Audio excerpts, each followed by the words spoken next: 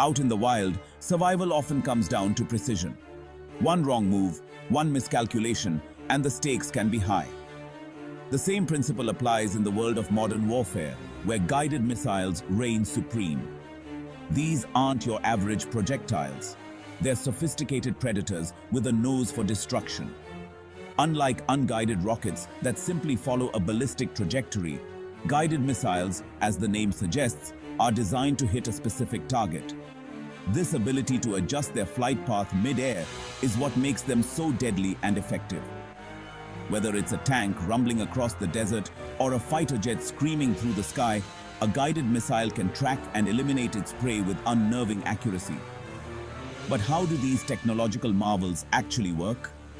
What goes on inside these high-tech weapons that allows them to outmaneuver and obliterate their targets? Let's break it down, step by step, and explore the fascinating world of guided missile systems. First things first, a guided missile needs to see its target.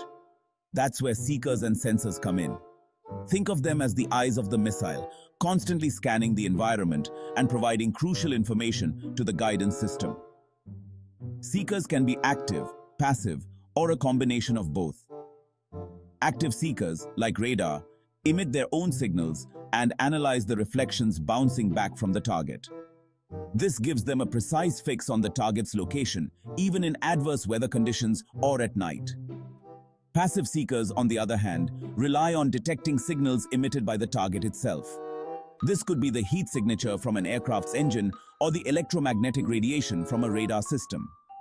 By combining different types of seekers, guided missiles can acquire and maintain a lock on their targets with remarkable tenacity.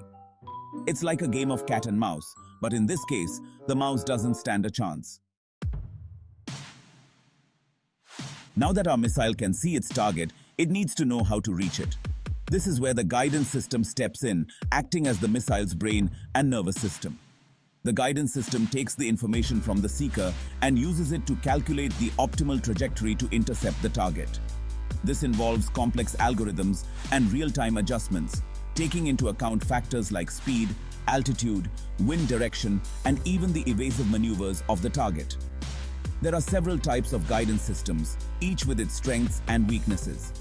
Some missiles use inertial guidance, relying on gyroscopes and accelerometers to track their position and make course corrections.